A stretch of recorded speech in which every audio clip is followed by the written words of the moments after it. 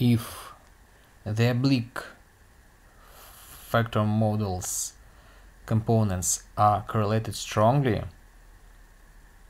one may not neglect this correlation. In my example, the components are correlated weakly, faintly. Therefore, I may neglect this correlation and stay with the initial orthogonal factor model. Let's return to the long way for identifying a genetic correlation.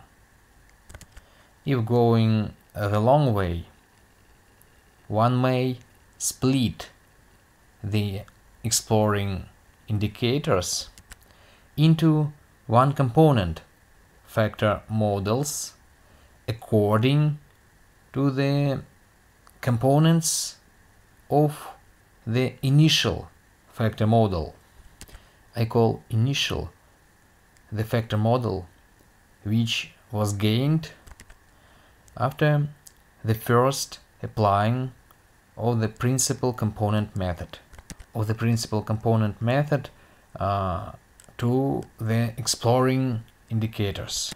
In other words, after applying the principal component method to these four indicators, I gained the two components factor model.